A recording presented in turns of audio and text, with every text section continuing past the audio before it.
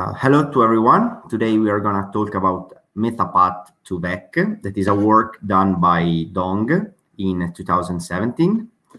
And the table of context is the following. First, we are going to introduce what a MetaPath is, then MetaPath random walk, the model, so MetaPath2vec and MetaPath2vec++. We are going to see the training procedure, but I cannot run it on my computer because it's not enough powerful. And so we are going to see how to load a pre-trained model. Okay. So far we saw homogeneous type of graphs that are something like molecules, CiteSer, Cora. So what are heterogeneous graphs? Well, they are graphs in which nodes and edges have different types. So, for instance, suppose to have this graph in which the square can represent an affiliation, for instance, FBK or MIT. You can have circle that are authors like Long Antonio, Santin Gabriele, and so on and so forth. You can also have paper like P1, P2, P3. You can have conference like AAAI, DubDubDub, ACML, and stuff. And again, then you have also different type of links. Like for instance, a person, an author, it belongs to an affiliation that are the blue edges. Then you can have collaboration, like two authors are collaborating together, or one author can write a paper. Paper can cite themselves, so a paper cite another paper. And also another instance is the paper is accepted to a conference. So this is the idea of heterogeneous graphs, in which we have this kind of nodes type, edge types, and they represent something. Okay, let's start with the definition taken from the paper. Okay, a metapath is a heterogeneous graph is a path following a specific schema, metaschema, I mean, metapath schema P. So a metapath scheme P is defined as a path that is denoted in the form of V1 relation, V2 relation, V3 relation, and so on. And V1, V2, and VL, and so on, and VL are types of nodes. So let's see this as an example. Suppose we have the same graph on the right, the same before, and suppose that we have a scheme P. Oh, maybe there is something is trying to enter. Okay, admit. Okay, where we were. Okay, we were here. Okay, suppose we have a metapath scheme like affiliation, author, affiliation. An instance of a metapath is FBK, author LA, author SG, and FBK again. Another instance could be MIT, LB, LA, FBK. Okay. Or another instance of metapath scheme is affiliation, author, paper, author, affiliation. So for instance, MIT, LB, P1, LA, FBK. And it's quite easy to understand what a metapath is. So given a scheme, we have to build a path that respects the scheme. Okay, let's now define the random walks. Okay, given an heterogeneous network G, in which we have V E and T, which T is the type of nodes or edges, and a metapath scheme P. So the transition probability at step I is defined as follows. Okay, seems hard, but it's really, really easy. Let's start to say that the probability of node at time E plus 1 given the node at time E, so the previous node of a type T, okay? And a scheme, obviously. So the question is, what is the probability of the next node given the previous node, the type of the previous node, and the scheme? Okay. So let's have a look at the last case. So obviously, if the edge does not exist, so is not in E, so the probability is 0. Okay. We also have this function here that compute the type of a node. We can take a look at the second line, in which we have that if the edge is in exists, so is in E, and the type of the next node is different from the type required in the scheme, so the probability is 0. Otherwise, so the edge exists and the type of the node is equal to the one required by the scheme, is just simply the proportion over the neighborhood with that kind of type of node. Okay, so it's quite intuitive. I think it's right. This kind of variety is complex, but indeed the idea is quite simple. The model is identical to Node2vec, with the difference that, I mean, the MetaPath2vec is identical to Node2vec. The only difference is that is the MetaPath random walk instead of the biased random walk proposed by Node2vec in Node2vec. Okay, so given a scheme P, how the model works? Given a scheme P, extract random meta path from the input graph. So we just collect some meta path, and then we use the skip-gram model. We can have a look at the skip-gram model, and it's really identical what we have done with Node2vec, with the difference that we didn't have the types of nodes. Easy. So let's start with an easy example, and suppose we want to do some prediction of A4, the node A4. So the output is a matrices. As you can see, the output layer is a matrices of cardinality 12 multiplied by 8. Okay, 12 is the number of nodes because we have 12 nodes in the graph. And why 8? Well, because we can have a look to the neighborhood of A4. So times 0 is 0. Then we have 12 multiplied by 5 because A4 is connected to A2, A3, and A5, and to P3 and CMU, also to P2 and KDD, and also to ACML. So the final dimension of the matrices is 12 multiplied by 8. Okay.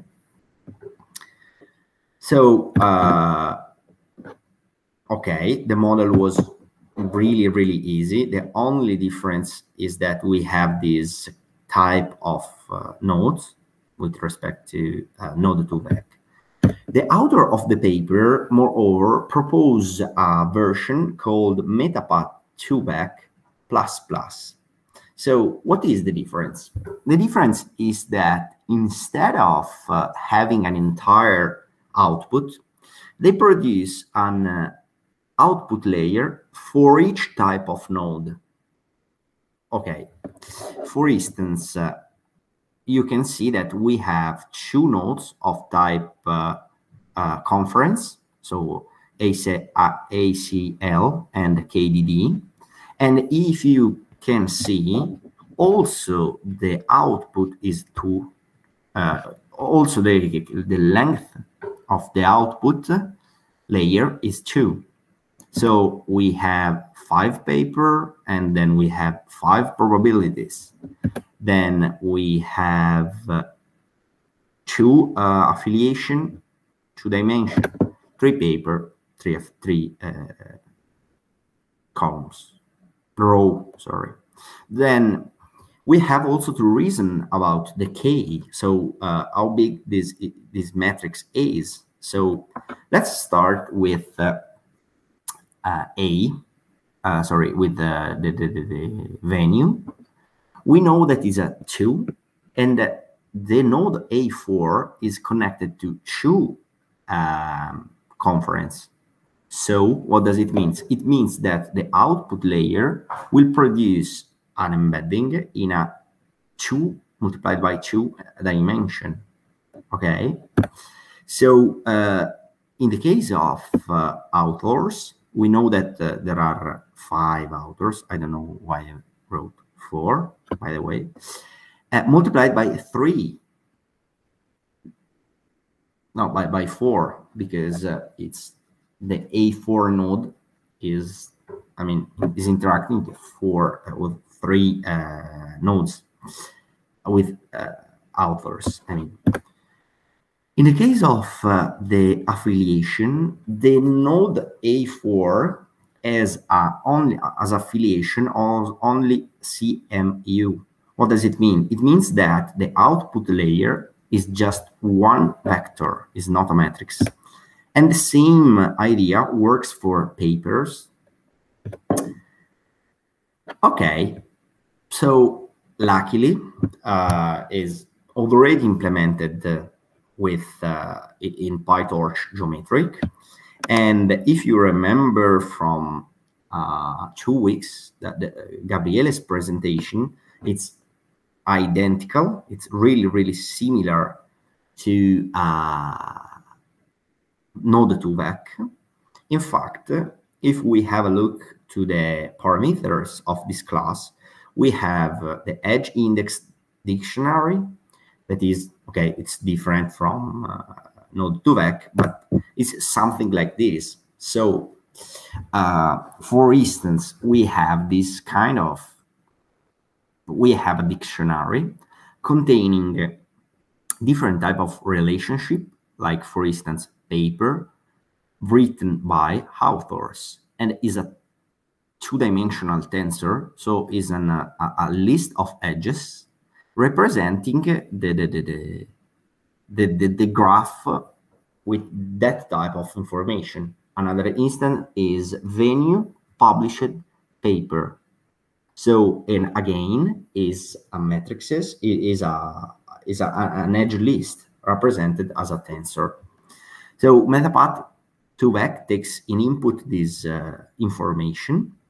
Then we want also to specify the size of the output embedding, so easy. The algorithm also wants the MetaPath.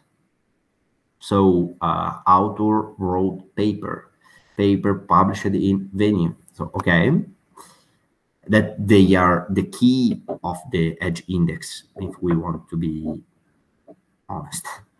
Then what we have, the walk length, the context size, the walk for each node, the number of negative samples, and they are parameters that are really identical to Node2vec. Let's move to the Jupyter notebook. to see this in practice. Okay, can you see my screen now? Yes, we can. Yes. Okay, let's start. As usual, I'm loading the data. So actually, I'm loading the module that I need. I'm using the dataset A-minor that is the same dataset used in the paper. And I'm also using the model we are going to use. Okay. There is also the link to the paper and to the code, if you wish. So let's start loading the dataset as usual, specify the path, and download the dataset.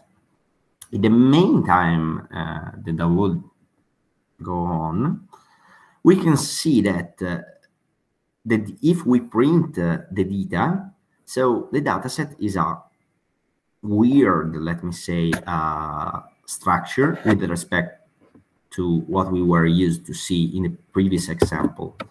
So in fact, the dataset has an edge index that is a dictionary, number of nodes that is again a dictionary, the Y dictionary, and the Y index dictionary. So the dataset since now is a dictionary, is a list of dictionary. So let's start by having a look. So I was not cheating, let me say. So the data, the type of data and edge index dict is a dictionary. And if we query the dictionary with one key, so for instance, paper written by author, we can see that this one is an edge list simply. It's trivial, let me say. So what else? The number of nodes dictionary is again a dictionary. And if we have a look at this, we have that the paper has this number of nodes, author has this number of nodes, venue has this number of nodes, and so on and so forth. Okay. Okay. We also have the Y, again is a dictionary. And if we query the dictionary with venue, for instance, we can see the label for each venue, okay? And also we have this index of the venue. So it's quite complex to understand this data set, but believe me, it works. Okay. So let's start. As usual, we move the data to the device if the CUDA is available. We tend to move the data to the GPU. Unfortunately, my laptop has the GPU, but it has 2 GB of CPU, and this dataset does not fit the data. So I have to use the CPU. Okay. Then what else? As in the slide, I'm defining the MetaPath that we are going to use, and I'm defining the model. So just call the model and pass the edge index dictionary, the embedding dimension, MetaPath walk, MetaPath, the MetaPath here, the walk length, context size, work for each node, number of negative samples, and so on and so forth. Then, as in Node2vec, the model has, as in Node2vec, the model has a loader, okay? And the loader allows us to query new random path, actually MetaPath random walk, random MetaPath, by the way. And as Gabriele did is really the same. We are querying, and the loader produced the positive random walk and the negative random walk. Well, there are not random walk, but MetaPath2vec random, by the way. And if you have a look at this, for instance, one negative and one positive, well, both start with the same element, but then one of them is real, positive one, and the otherwise is random. So the negative is random. So what else? We also have to initialize the optimizer. In this case, we are using sparse Adam instead of the usual Adam, because the dataset is quite huge, let me say. What about the train? The train goes really easy. So put the model in train. We are saving the total loss, and for each index and positive and negative random metapath taken from the loader, we first of all apply optimize zero gradient. Then we compute the loss that is given by the model by default, okay? And then we apply the backward and the optimizer step. Then what else? There are these two parameters, log steps and evaluation steps. So log steps means that every 500 iteration, the training process print out the loss. So that is this line of code. And every 1,000, every 1,000 iteration, it also print the accuracy obtained so far. But it's just for see the result, by the way. What about the evaluation? The evaluation is really easy. So it's just this test function in which we query the model, and we just test it here. Okay, it's really, I mean, as we did so far. Finally, we have to train the model. So as I introduced you, the model does not work in my computer. So I had to run it on a server. Actually, Gianni ran it on in a server and give me the model, the trained model. And here I want to show you how to load such a model. So we are here, and I have this. I don't have this. Wait a second. I have my model, okay, is 2.5 gigabyte. And this one is the trained model. So what we are going to do, we are going to load this model and try to predict it to see something. Okay. So how can we load the model? It's easy. First of all, we have to instantiate the model as we did before, such that the structure of the model is the same of the one we are going to load the weights. Okay. So instantiate the model. And in order to show you that I'm not cheating with you, I'm gonna also to print the only 5 weights of the model. Okay, as you can see, those one are the just 5 weights of the model. And now I can load the model. How? Simply load state dict, and then using the function torch load my model. Okay, and okay, as expected, it doesn't work. Why? Well, this doesn't work because CUDA out of memory. Okay, even if I moved the data to my CPU, when the model has been trained on the server with the GPU and the model has been saved, the data has as default to stay on the GPU. And this is why my computer tried to load the data and move to the GPU, but there is not enough space to do this.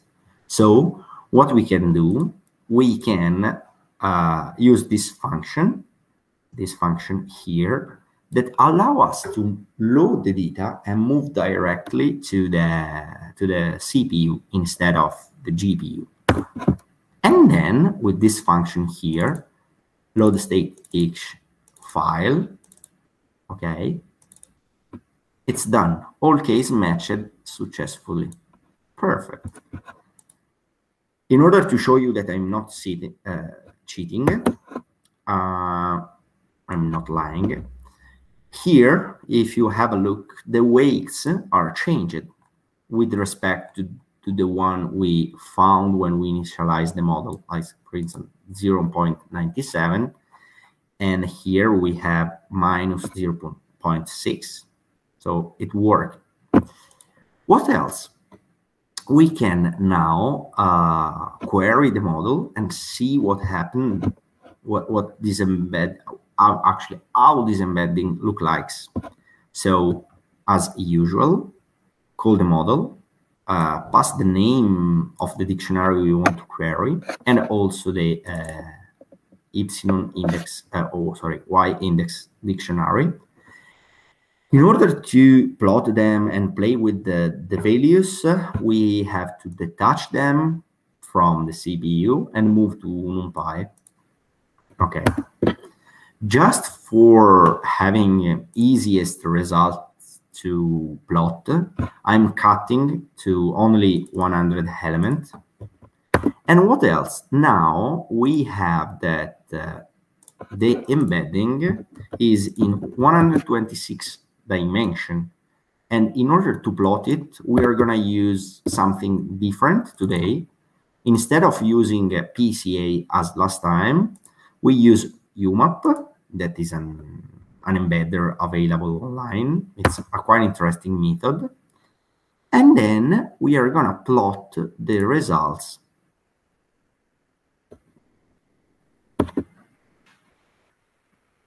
To see, okay.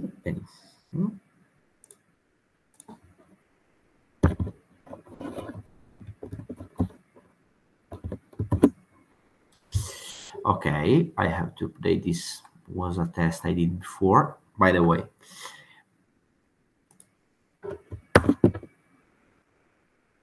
Okay, if we have a look at the embedding produced, we have the author in one side and the venue on the other side. So it's just a toy example because you can use this MetaPath2vec to do really more interesting things. But as tutorial, we thought that could be a good idea to see on something simple to see. Okay. Oops, sorry. Are there other questions? I mean, are there questions?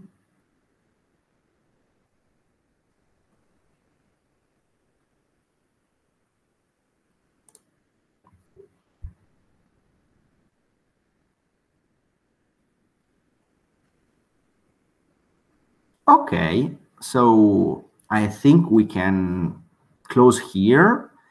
And so if there are no questions, I think it's okay. Sorry. UMAP is Python tool that allow you to reduce the dimension of a vector. So instead of use PCA, you can reduce the dimensionality of a vector using UMAP. I think UMAP is really cool as a method because it's fast, and also for us that came from the graph side, it works in a funny way because it took the vector as input, and then it builds the neighborhood graph of the vectors, and you can also specify how far the vectors. And when it has the graph, it uses an algorithm to plot the graph with an algorithm for visualization of graph, and the coordinates of the node are the embedding. So it's quite tricky as a system, but it works really well, and I quite like it. But that's all. Are there other questions?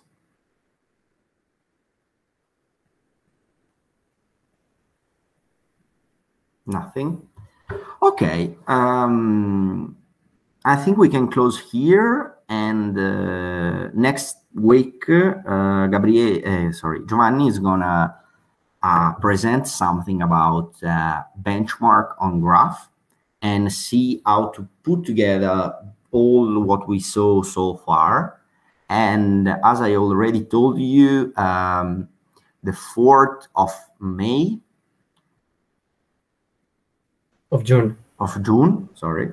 Matthias Fey will joining us to the presentation, and he is gonna present himself, how the project is born, and next future developments and stuff like that.